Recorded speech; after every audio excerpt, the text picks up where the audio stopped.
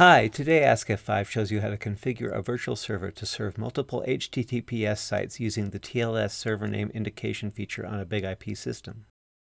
TLS Server Name Indication, or SNI, allows multiple SSL certificates to be associated with a single IP address, enabling hosting of multiple HTTP sites on a single virtual server. Before you start, ensure that you have the SSL certificate and key pairs for each of the HTTPS sites you intend to configure. The first step is to import the SSL certificate and key pair for each HTTPS site you want to configure. To do so, log into the Big IP configuration utility and go to System, Certificate Management, Traffic Certificate Management, SSL Certificate List. Select Import. For import type, select Key. For key name, enter a name for the certificate. For key source, select Browse or choose File, and go to the location of the file, select it, and then select Import to upload the key file to the Big IP system. Select the name of the certificate and key pair you have entered earlier, and select Import. Select Browse or choose File, and go to the location of the file, select it, and select Import to upload it to the system. Repeat these steps for each of the SSL certificates and key pairs for the remaining HTTPS sites you're configuring. Next, create a Client SSL profile to be associated with each SSL certificate. First, you should create a base SSL client profile as the parent of the other SSL profiles you want to create for each HTTPS site. To do so, go to Local Traffic, Profiles, SSL Client, select Create. Enter a unique name for the base profile. Configure the settings as appropriate for your environment and select Finished.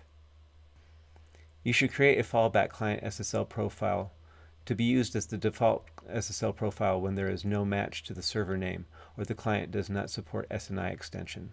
To do so, go to Local Traffic, Profiles, SSL Client, select Create, and enter a unique name for the profile.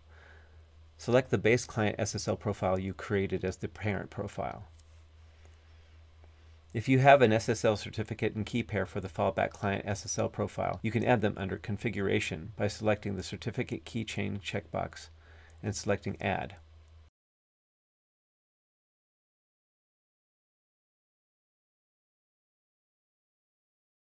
You should also select the checkbox for Default SSL Profile SNI setting. Select Finished when you're done.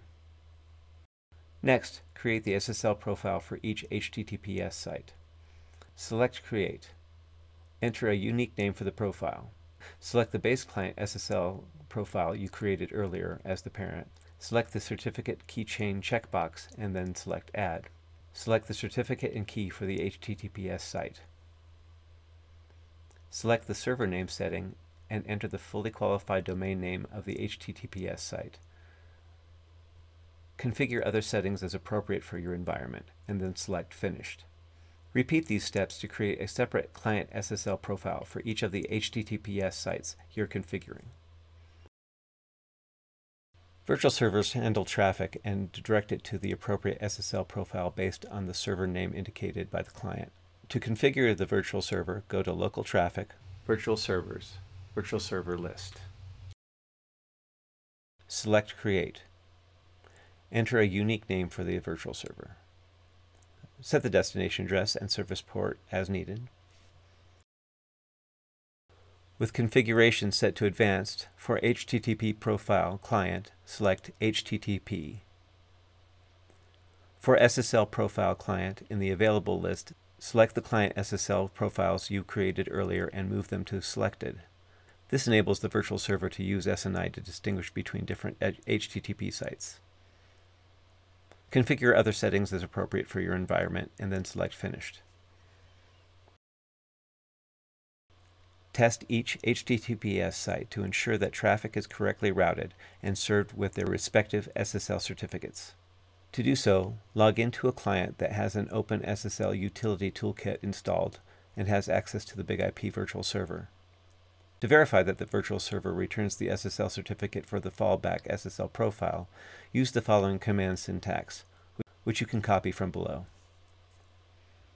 Because the command does not specify the server name, the virtual server should return the certificate from the fallback SSL profile. To verify that the virtual server returns the SSL certificate for the TLS SNI SSL profile, use the following command syntax, which you can copy from below. Because the command specifies the SNI server name, the virtual server should return the certificate from the TLS SNI SSL profile.